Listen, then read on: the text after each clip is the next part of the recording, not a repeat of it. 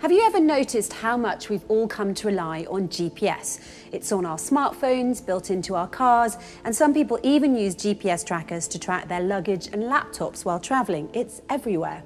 So many elements of our modern world rely on GPS or the Global Positioning System. The most famous two examples are driving and flying. In his book Pinpoint: How GPS is Changing Technology, Culture and Our Minds, Greg Milner asserts that the pervasiveness of GPS has led to many new applications for the technology, but also some unforeseen dangers such as death by GPS. The author argues that the very way in which we think has been affected by GPS. The author cites a recent example, a Canadian couple on their way to Las Vegas who followed their GPS's directions and took a detour into a remote part of Nevada. They didn't tell anyone where they were going, and soon they were stranded in the wilderness. One of them died looking for help. The other managed to survive for 50 days before being rescued. Milner says, whenever anyone hears one of these death by GPS stories, I find that the first thing you ask is, what was going on in their heads? How could this happen? One way to look at it is by what cognitive scientists and psychologists call the cognitive map. That's our sort of innate, ingrown ability to understand our surroundings and where things are in relation to other things. Now, as anyone who uses GPS to get around, especially in a strange area, knows, you don't need that part of your mind to really do that. You don't need context, you just need to follow those directions. And so as a consequence, you don't really have to know whatever's going on around you. Then the author goes on to say some have even expressed concern that the ubiquity of GPS is changing the way modern people think. The author concludes his article by sharing some sage advice. Essentially, I think what's happening is that we're losing our ability to have broad cognitive maps.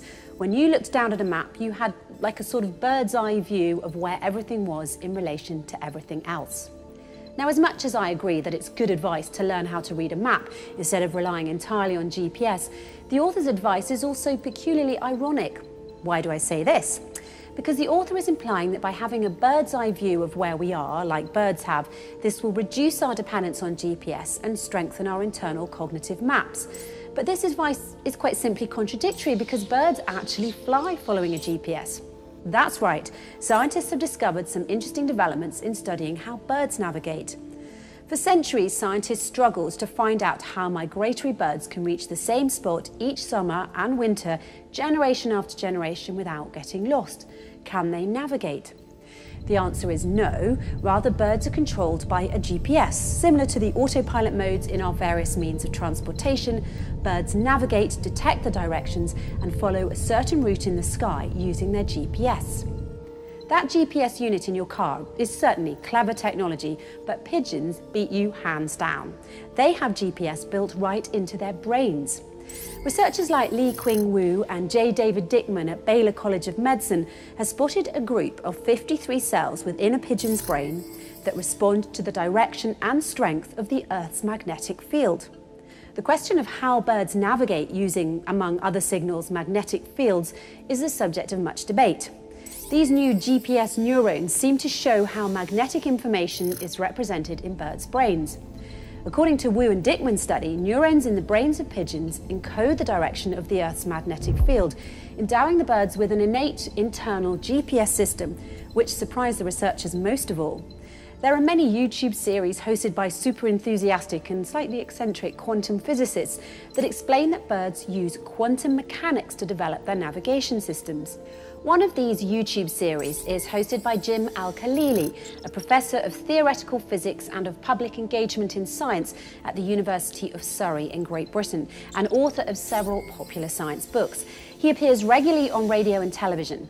In 2007, he was awarded the Royal Society Michael Faraday Prize for Science Communication. Professor Jim Al-Khalili spoke about one of these migratory birds, the European robin, and how this species may be relying on the quantum entanglement to develop its navigation systems. He said what's becoming increasingly clear is that the humble European robin finds its way south from Scandinavia to the Mediterranean every winter by following and seeing the Earth's magnetic field, and it does this with special molecules, light-activated proteins inside its retina called cryptochrome. In brief, flying birds are not flying haphazardly. They are controlled by a built-in GPS, just like today's autopilot function, which is controlled by GPS as well. Science proves that the birds navigate by following and seeing the Earth's magnetic field as a guide. This means they know which way that magnetic field is pointing without a compass. So just as Greg Milner feared, when you follow a GPS, you are a follower being controlled by a machine. Despite the fact that you have a mind, you are usually choosing not to use it. Birds, likewise, due to their built-in GPS, are controlled and are not flying on their own. This was a surprising discovery for scientists and physicists. But you know what's even more surprising? The Holy Quran, which was written 1400 years ago, told us that it is one of God's signs that the birds in the sky are controlled. In chapter 16, verse 79, the Quran says, "Do they not look at the birds? They are controlled in the air of the sky. Nothing holds them aloft but the power of Allah. Verily in this are signs for those who believe." It seems Albert Einstein was right when he said his famous line, "God does not play dice with the universe." Don't share. ان الموضوع كله مجرد سبوبه مش اكتر، بس مفيش مانع انها ترد على النصابين كمان. This is one of the most dangerous channels going around. ولاد النصاب الكذب والنصب، وبين انه يكون نصاب الله عليكم يعني. البطاطس اللي بتعد عليكم